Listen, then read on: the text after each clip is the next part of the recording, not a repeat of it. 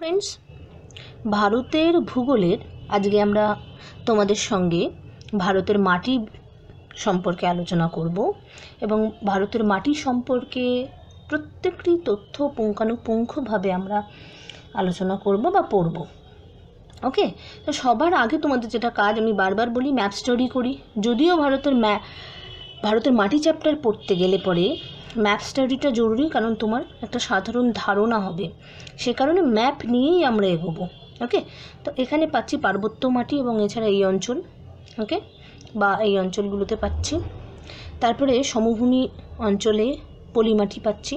এই পলিমাটি শুধু এই অঞ্চলটুকু নয়, উত্তরের ময়দান অঞ্চল নয়, তাছাড়াও আমরা উপকূলের অঞ্চলবর্তী এলাকা, গুজরাটের কিছু অংশ এবং বিশেষ করে নদীর অববাহিকা অঞ্চল, অর্থাৎ এই পূর্ব উপকূলে যত নদী রয়েছে, নদীর অববাহিকা অঞ্চলগুলো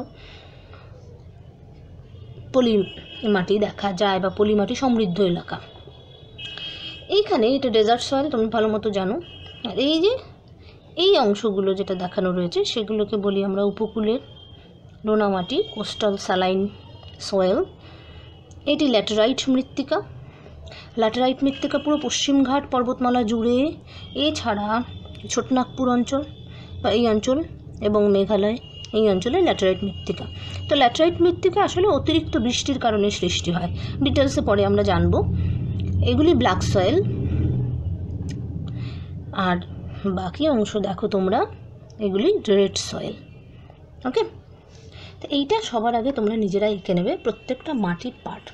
তবে মাটির চ্যাপ্টার পড়ার আগে আমাদের কিছু জিনিস জেনে নেওয়া জরুরি মাটি সম্পর্কে, সেগুলো সবার আগে আমরা জানব।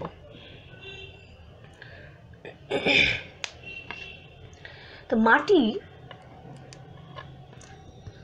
একটি, অর্থাৎ সয়েল একটি ল্যাটিন শব্দ যার উৎপত্তি সোলাম থেকে, এবং এই সোলাম শব্দটির অর্থ হচ্ছে টু মেক ডার্ক।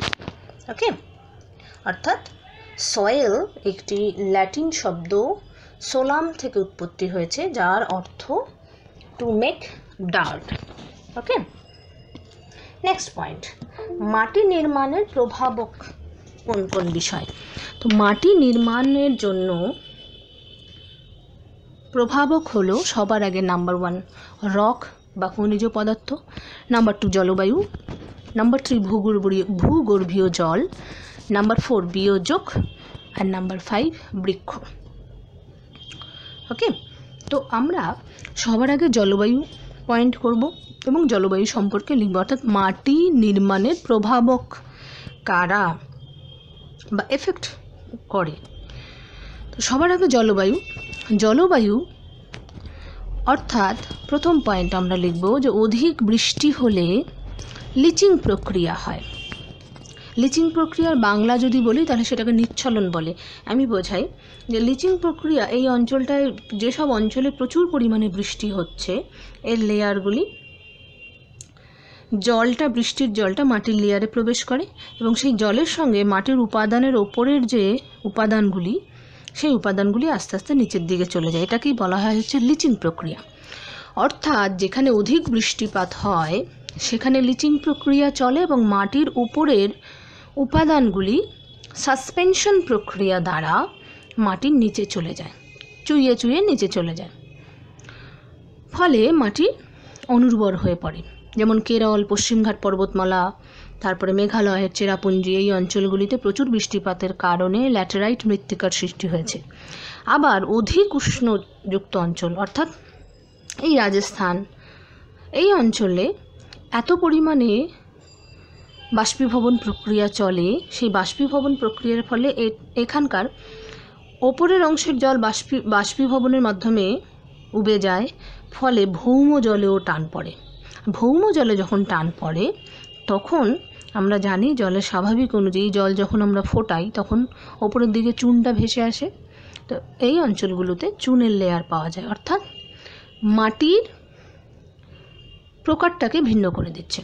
ওকে, এবার নাম্বার 2 খনিজ পদার্থ বা রক্স।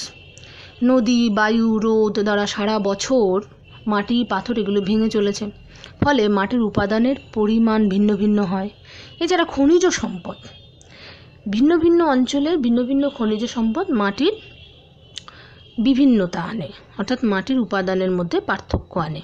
ওকে, নেক্সট লিখবে ভূগর্ভীয় জল। অলরেডি আলোচনা করে ফেলেছি যে ভূগর্ভীয় জলের একটা স্বাভাবিক ধর্ম রয়েছে, এর মধ্যে পৃষ্ঠটান দেখা যায়। ওকে, কারণ জল সবসময় ক্ষেত্রফল বাড়াতে চায় না, কিছুতেই বা ক্ষেত্রফল বাড়াতে চায় না। ফলে জল কি হয়, নালী বরাবর ওপরের দিকে উঠে আসে, এটাকেই আমরা বলি কৈশিক প্রক্রিয়া। তো অতিরিক্ত বাষ্পীভবনের কারণে এই অঞ্চলের মাটির নিচে জলে টান ধরে, অর্থাৎ ভৌম জলে টান ধরে, এবং রাসায়নিক ধর্ম অনুযায়ী ওপরের দিকে চুন জমতে থাকে, অর্থাৎ অধিক উষ্ণযুক্ত অঞ্চলে আমরা চুনা মাটি বেশি পাই। ওকে, নেক্সট পয়েন্ট, বিয়োজক। গাছ ও প্রাণীর অংশকে বিয়োজিত করে যে ব্যাকটেরিয়া, তাদেরকে বিয়োজক বলি, অর্থাৎ এই বিয়োজকই হচ্ছে হিউমাস তৈরি করে। আর বৃক্ষ বা পচা গলা প্রাণীর দেহ, এরা হিউমাসের পরিমাণ নির্ধারণ করে। ওকে, এই গেল মাটি নির্মাণের প্রভাবক যারা, অর্থাৎ সবার আগে রক পেয়েছি, জলবায়ু পেলাম, ভূগর্ভীয় জল পেলাম, বিয়োজক এবং বৃক্ষ। এরপরে আসি মাটির উপাদান। বারবার মাটির উপাদানের প্রসঙ্গটি চলে এসেছিল। তাহলে মাটির উপাদানে সবথেকে বেশি থাকে অক্সিজেন, তারপরে সিলিকা, তারপরে অ্যালুমিনিয়াম, তারপরে আয়রন। অর্থাৎ অক্সিজেন, সিলিকা, অ্যালুমিনিয়াম, আয়রন, এই হচ্ছে মাটির মধ্যে প্রাপ্য উপাদানের ক্রম।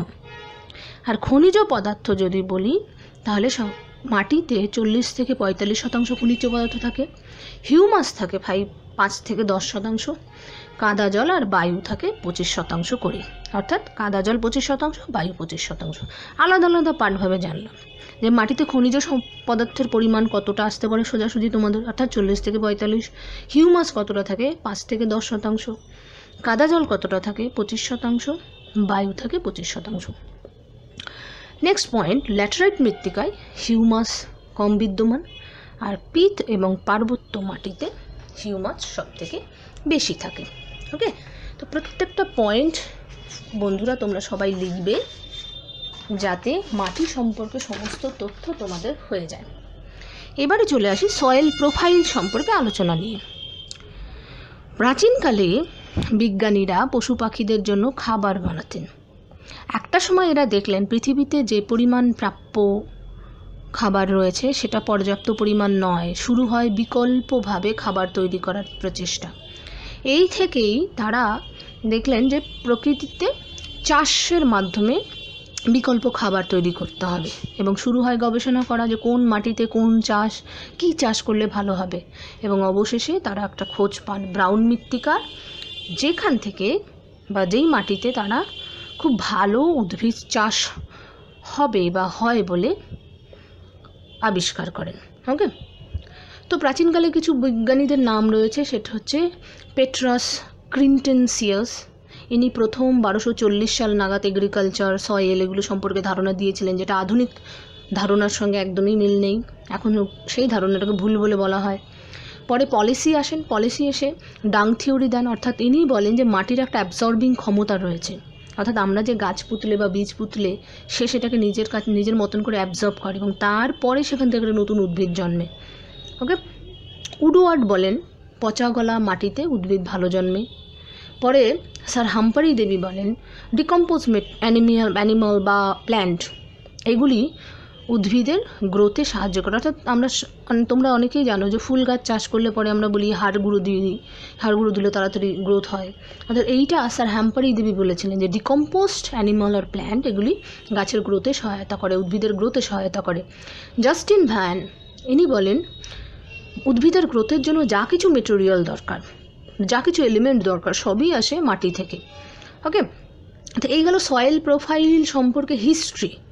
এবার স্টাডি অফ সয়েল সায়েন্স একে দুই ভাগে ভাগ করা হয়, একটা পেডোলজি আর একটা হচ্ছে এডিফোলজি। তো পেডোলজি কি? পেডোলজি হচ্ছে মাটির টেক্সচার, শেপ, কোয়ালিটি এগুলি বর্ণনা করে। তো এগুলির জন্য কোনো প্র্যাকটিক্যাল পড়ার প্রয়োজন হয় না, মানে মাটি সম্পর্কে ইন জেনারেল বিষয়গুলি পেডোলজিতে বর্ণনা হয়েছে। আর এডিফোলজিতে প্র্যাকটিক্যাল এক্সপেরিমেন্টগুলো বর্ণনা করা রয়েছে, কোন মাটিতে কী হয় বা যা কিছু হয়েছে এইগুলি সব আলোচনা হয়েছে। এবার আসি সয়েল প্রোফাইল। সয়েল প্রোফাইল সম্পর্কে যখন আমরা আলোচনা করছি তার আগে তোমরা এতক্ষণ যা বলেছি সেটা যদি লিখে নিতে চাও, কেন বিজ্ঞানীগুলোর নাম পরপর রয়েছে, ওকে, এগুলি চাইলে তোমরা পজ করে লিখে নিতে পারো, তোমাদের সুবিধার জন্য আমি দিয়ে দিলাম। এবার দেখো study of soil science. Study of soil সায়েন্সে কী বলা রয়েছে অলরেডি বলে দিলাম, দু ধরনের, পেডোলজি আর রিফোলজি। এবার সয়েল প্রোফাইল, সয়েল প্রোফাইলটা কীভাবে হয়েছে, তো সয়েল নির্মাণটা কী করে হয়, একটা হচ্ছে ইনফিল্টারেশন প্রসেস আর একটা হচ্ছে পার্কোলোকেশন প্রসেস। তো বৃষ্টি হলে পরে কিছু পরিমাণে জল এইভাবে বেরিয়ে যায় আর কিছু ভেতরে প্রবেশ করে। তো ভেতরে যখন প্রবেশ করে এইটাকেই বলি আমরা হচ্ছে পার্কোলেশন, আর দুই দিক থেকে যখন ছড়িয়ে পড়ছে সেটাকে বলি ইনফিল্টারেশন। ওকে, তো পার্কোলোকেশনের মাধ্যমে জল যেমন যেমন নিচে যাবে তেমনি মাটির উপাদানের স্মরণ হবে, ফলে মাটির রঙের পরিবর্তন এবং ভিন্ন ভিন্ন লেয়ার সৃষ্টি হয়। ওকে, এবার সয়েল প্রোফাইলের এই ছবিটা তোমরা দেখো। সয়েল প্রোফাইল যে আমরা পড়ি, তো সয়েল প্রোফাইলের এইভাবে লেয়ারগুলো ডিসাইড করা রয়েছে। ওকে, সাসপেনশন কি, সাসপেনশন মাটির উপাদান নিচে যায় সেই প্রসেসটাকে বলে। সলভেশন কি, অর্গানিক উপাদান CaCO3 গঠন করে, CaCO3 ক্যালসিয়াম কার্বনেট গঠন করে সেটা। রিডাকশন কি, পজিটিভ চার্জের উপাদানগুলি এক জায়গায় জমা হয় সেটাকে বলি রিডাকশন। আর চেরুফেশন বলা হয়, দুটো উপাদান মিলে একটা নতুন উপাদান তৈরি হয় এবং সব থেকে নিচে জমা হবে। ওকে, তো এখানে লেয়ার দেখো, এই অংশটুকুকে বলা হয় ইলুভিয়াল, আর একই টার্ম শুধু এই অংশটুকুকে বলা হয়েছে ইলুভিয়াল। তো এই লেয়ারগুলো রয়েছে ওপর থেকে, ওকে, এবং নিচের অংশটা, এটাকে আমরা ডিটেলসে নেক্সটে পড়ব। প্রত্যেকে লিখে নেবে যে যার মতন করে, যাতে পরবর্তীতে আলাদা করে না পড়তে হয়। ওকে, এবার দেখো লেয়ারগুলো রয়েছে। সয়েল লেয়ার সবার ওপরেরটা হচ্ছে ইনফিনিটি। এই লেয়ারে ডার্ক ব্রাউন ব্ল্যাক কালারের মাটি হয়। অর্গানিক ম্যাটার সবথেকে বেশি, সাধারণত ভারতে পাওয়া যায় না, তবে পাহাড়ে কিছুটা পাওয়া যায়। তারপরে এই লেয়ারটাকে বলি আমরা হচ্ছে A0। পার্শিয়ালি ডিকম্পোজড মেটেরিয়ালস গিয়ে জমা হয় ওই লিচিং প্রক্রিয়ার মাধ্যমে বা পার্কোলেশন প্রক্রিয়ার মাধ্যমে, মাটি হালকা ব্রাউন হয়ে গেল, ফরেস্ট এরিয়াতে পাওয়া যায়। ওকে, দেন A1 ডিকম্পোজড স্টার্টেড হলো, ফার্টিলিটি ভালো এই যে মাটিটার, ফরেস্ট এরিয়াতে এটাও পাওয়া যায়। A2 ফার্টিলিটি ডাউন হয়ে যাবে এবার। এরপরে এই হচ্ছে ট্রানজিশন লেয়ারের কাজ করে, অর্থাৎ A2 এবং B1 এই দুটোকে একটা জায়গায় জুড়ে CaCO3 গঠন হলো। ওকে, দেন তারপরে সয়েল প্রোফাইল শেষ হয়ে যাবে এবং রকি লেয়ার বলা হয় এরপরে, অর্থাৎ ILLU ইলুভেশন শুরু হয়ে যায়। নেক্সট, আগের ছবিটা পজ করে বা দেখে নিতে পারো তোমরা। ওকে, দেন চলে যাচ্ছি হচ্ছে সি হরাইজন, যেটাকে আমরা বলি গ্রাউন্ড ওয়াটার, এইখানে এসে জমা হয়, আর তার শেষে হচ্ছে বেডরক। এই গেল লেয়ারগুলি। নেক্সট পয়েন্ট তোমরা লিখবে soil reaction. Soil reaction means মাটিতে যদি হাইড্রোজেন বেশি হয় তখন সেটাকে আমরা আম্লীয় মাটি বলি, আর মাটিতে যদি পটাশিয়াম এবং সোডিয়াম বেশি হয় তখন সেটাকে আমরা ক্ষারীয় বলি। তো আম্লীয় হলে সেটাকে স্বাভাবিক করতে চুন প্রয়োগ করতে হয়, আর ক্ষারীয় হলে সেটাকে জিপসাম প্রয়োগ করতে হয়। ওকে, তো লবণাক্ত মাটি সবথেকে বেশি গুজরাটে, আর ক্ষারীয় মাটি সবথেকে বেশি রাজ্য হিসেবে ইউপিতে। উদ্ভিদ বা জীব উপযোগী মাটির pH এর মান কত, সেটা হচ্ছে pH মান হচ্ছে 6.0 to 7.5। 7-এর বেশি হয়ে গেলে সেটা ক্ষারীয় হয়, আর লেস দ্যান 7 হলে সেটা আম্লীয় হয়। আর সাধারণ মাটির pH মান হচ্ছে 7। ওকে, প্রত্যেকটা পার্ট বাই পার্ট লিখবে। এইবারে আসি আমরা ভারতের মাটি সম্পর্কে আলোচনা নিয়ে। ওকে, একটি ভিডিওতেই আমি তোমাদের সমস্ত পার্টগুলো শেষ করে দিতে চাইছি, যাতে ভারতের মাটি সম্পর্কে কোনো রকম কোনো তথ্য তোমাদের জন্য ছাড়া না পড়ে। তাহলে সবার আগে বলি ভারতের মাটির বিভাজনটা কে করে। ভারতের মাটির বিভাজন Indian council for agricultural research, যার সদর দপ্তর দিল্লিতে অবস্থিত। এই ইন্ডিয়ান কাউন্সিল ফর এগ্রিকালচারাল রিসার্চের মতে ভারতের মাটি টোটাল 8 ধরনের, এবং সেই 8 ধরনের মাটি আমরা এখানে দেখতে পাবো। সবার আগে পেলাম পার্বত্য মাটি, তারপরে পলি মাটি অর্থাৎ অ্যালুভিয়াল সয়েল, কালো মাটি ব্ল্যাক সয়েল, লাল মাটি রেড সয়েল, ল্যাটেরাইট হচ্ছে ল্যাটেরাইট, মরু অঞ্চলের মাটি ডেজার্ট সয়েল, উপকূলে লোনা মাটি কোস্টাল স্যালাইন সয়েল, আর পিট মাটি বা মার্শি সয়েল। ওকে, তবে পরিমাণ অনুযায়ী কোনটি বেশি পাওয়া যায় তার ক্রমটা আমরা জেনে নিই। অ্যালুভিয়াল সব থেকে বেশি পাওয়া যায়, দেন রেড, দেন ব্ল্যাক, দেন ল্যাটেরাইট। পরিমাণটা কত? অ্যালুভিয়াল হচ্ছে 45%, রেড হচ্ছে 19% অ্যাপ্রক্স বলছি, ব্ল্যাক হচ্ছে 15% আর ল্যাটেরাইট হচ্ছে 3.7%। ওকে, এবার এই Indian institute of soil science কোথায় অবস্থিত রয়েছে সেটা তোমাদের লিখে নেবে, কোথাও ভোপালে অবস্থিত। ভারতে যত ধরনের মাটি যে পাই আমরা, এই মাটিগুলির মধ্যে সব থেকে সব মাটিতেই যে উপাদানগুলি কম পাওয়া যায় সেটাকে বলি আমরা, যে উপাদানগুলি কম পাওয়া যায় সেগুলি হচ্ছে হিউমাস, নাইট্রোজেন, ফসফরাস, এগুলি কম পাওয়া যায়। ওকে, যে কারণে অন্তর্রাষ্ট্রীয় স্তরে ইন্টারন্যাশনাল লেভেলে ভারতের মাটি বি ক্যাটাগরিতে পড়ে। এইবার বলি ইন্টারন্যাশনাল লেভেলে মাটির বিভাজন করা হয়, সেই অনুযায়ী ভারতে 11 প্রকারের মাটি বিদ্যমান। ভারতের কোন মাটির ইন্টারন্যাশনাল নাম কি সেটা আমরা বলে নিই। গঙ্গা ব্রহ্মপুত্র এই এলাকায় হচ্ছে ইনসেপ্টিসলস। ব্ল্যাক মাটিকে বলা হয় হচ্ছে ভার্টিসলস। মরু অঞ্চলের মাটিকে বলা হয় হচ্ছে এরিডিসলস। আর পিট এবং মার্শি, পিট বেশিরভাগ তামিলনাড়ু এবং কেরালার এই অঞ্চলের। উপকূলের আরও যদি সমুদ্রের দিকে যাই তাহলে নরম কাদাযুক্ত মাটি, সেটাকেই বলা হয়। অধিক বৃষ্টিপাতের ফলে জল জমে জমে এটা নরম নরম মাটির সৃষ্টি হয়, সেটাকে বলি আমরা হচ্ছে পিট মাটি বা মার্শি সয়েল। এটার নাম হচ্ছে হিস্টোসলস ইন্টারন্যাশনাল লেভেলে। ওকে, আর ল্যাটেরাইট সয়েলের নাম হচ্ছে অক্সিসলস। ভূমি সংরক্ষণের গবেষণাগার কোথায় কোথায় অবস্থিত সেটা হচ্ছে দেরাদুন, চণ্ডীগড়, কোটা, আগ্রা, বেলারি এবং যোধপুরে। ওকে, আর হিস্টোরিক্যাল নেমগুলো তোমাদের সামনে আমি রাখলাম, সেটা তোমরা লিখে নিতে পারো। বাকিগুলো আমি যেরকম বলেছি ভিডিও রিমাইন্ড করে করে তোমরা লিখে নেবে। ওকে, এইবারে হেডিং দাও। এইবারে হেডিং দেবে পলিমাটি। পলিমাটি ভারতের 43 থেকে 45% পলিমাটি এবং সব থেকে বেশি পরিমাণে পাওয়া যায়। নেক্সট পয়েন্ট, উত্তর ভারতের ময়দান অঞ্চল, শতদ্র ব্রহ্মপুত্রর অববাহিকা, পূর্ব উপকূলের মহানদী কৃষ্ণা, গোদাবরী, কাবেরী এগুলির অববাহিকা অঞ্চল, কেরালা এবং গুজরাটের উপকূলবর্তী অঞ্চলে পাওয়া যায় এই মাটি। নদী হচ্ছে মূলত পলিমাটির সৃষ্টির কারণ বা অ্যালুভিয়াল সয়েল সৃষ্টির কারণ। 2 প্রকারের পলিমাটি পাওয়া যায়, একটা হচ্ছে খাদার আর একটা হচ্ছে ভাঙার বা বেট বলি আমরা নতুন। তো খাদার বা বেট হলো নতুন পলিগঠিত আর ভাঙর হচ্ছে প্রাচীন পলিগঠিত। প্রাচীন পলিগঠিত অঞ্চলেই সাধারণত মানুষের বসবাস গড়ে ওঠে। সব থেকে খাদ্যশস্য ভালো হয় এই মাটিতে। ওকে, ভাঙর অঞ্চলে যদি গর্ত খোঁড়া যায় তাহলে সেখানে ক্যালসিয়াম কার্বনেট পাওয়া যায়, অর্থাৎ আমরা সেই কারণে এই অঞ্চলগুলো, উত্তরপ্রদেশের এই অঞ্চলগুলো কূপ নলকূপের মাধ্যমে জলসেচ বেশি হয়। ওকে, পটাশিয়াম এবং চুন পাওয়া যায়। আর খাদ্যশস্য সব থেকে ভালো উৎপন্ন হয় আমরা বলেই দিচ্ছি, ধান, তুলা, গম, পাট, আখ, তাল, তৈলবীজ এইগুলি সব ভালো জন্মায়।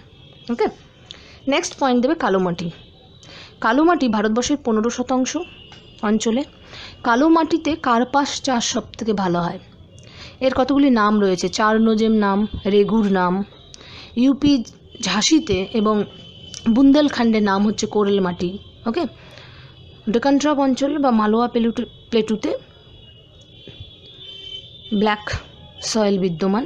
রাজ্য হিসেবে যদি বলি Maharashtra, north Karnataka, Gujarat, south east Rajasthan এই অঞ্চলগুলিতে পাওয়া যায়।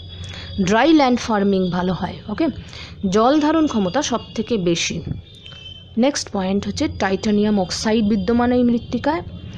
তুলা, চীনাবাদাম, কমলা লেবু, পেঁয়াজ চাষ ভালো হয়। নেক্সট লাল মাটি হেডিং দেবে। ভারতবর্ষের 19% অঞ্চলে লাল মাটি পাওয়া যায়। লাল কারণ লৌহ অক্সাইডের জন্য। দক্ষিণ ভারতের পূর্বভাগে সবথেকে বেশি প্রাপ্য। দক্ষিণ ভারতের পূর্বভাগে সবথেকে বেশি প্রাপ্য। মহারাষ্ট্র এবং কেরালায় পাওয়া যায় না, মনে রাখতে হবে। তামিলনাড়ু, অন্ধ্রপ্রদেশ, তেলেঙ্গানা, ছত্তিশগড়, উড়িষ্যা, মধ্যপ্রদেশ এই অঞ্চলগুলিতে লাল মাটি পাওয়া যায়। খাদ্যশস্য চাষ উপযোগী নয়। লাল মাটি আসলে গ্রানাইট, নিস প্রভৃতি আগ্নেয় শিলা ক্ষয়প্রাপ্ত হয়ে সৃষ্টি। এর মধ্যে ফেরাস আয়রন এবং অ্যালুমিনিয়াম অক্সাইড বিদ্যমান, এবং এই যে লাল মৃত্তিকা সৃষ্টি হয় গ্রানাইট, নিস প্রভৃতি আগ্নেয় শিলা ক্ষয়প্রাপ্ত হয়ে, সেটাকে বলি হচ্ছে হাইলিসিস প্রক্রিয়ার মাধ্যমে সৃষ্টি হয়। অন্ধ্রপ্রদেশের লোকাল নাম হচ্ছে ছালকা। ওকে, নেক্সট ল্যাটেরাইট মৃত্তিকা। তো ল্যাটেরাইট মৃত্তিকা অধিক বৃষ্টিপাতের ফলে গঠিত হয়। আসলে ল্যাটেরাইট মৃত্তিকাকে এক কথায় মাটি বলা যায় না, পাথরই বলা হয়। মোটামুটি 200 সেন্টিমিটারের অধিক বৃষ্টিপাতযুক্ত অঞ্চলে দেখা যায়, আর লিচিং প্রক্রিয়া দ্বারা সৃষ্ট। অর্থাৎ পশ্চিমঘাট পর্বতমালা, শিলং মালভূমি, উড়িষ্যার এই অঞ্চলে ঝড় হয়, ঘূর্ণিঝড়, এই অঞ্চলে ল্যাটেরাইট মৃত্তিকা পাওয়া যায়। ওকে, ইট বানানোর জন্য সবথেকে উপযোগী মাটি ল্যাটেরাইট। লৌহ অক্সাইড এবং অ্যালুমিনিয়াম অক্সাইড বিদ্যমান এই মাটিতে। হিউমাস, নাইট্রোজেন, ফসফরাস সব থেকে কম পাওয়া যায়। যত ধরনের মাটি রয়েছে তার মধ্যে সব থেকে কম পাওয়া যায় এই মাটিতে। চাষ কী ভালো হয়? চা, কফি, সিনকোনা চাষ, এগুলি সব ভালো হয়। রাবার, নারকেল। ওকে, নেক্সট পয়েন্ট দেবো মরুমাটি। মরুমাটি রাজস্থানে পাওয়া যায়, এছাড়া দক্ষিণ পাঞ্জাব এবং দক্ষিণ হরিয়ানার অপর নাম হচ্ছে সিরোজেম। জোয়ার, বাজরা, মোটা দানা শস্য বেশি চাষ হয়। ওকে, নেক্সট চলে যাই পার্বত্য মাটি।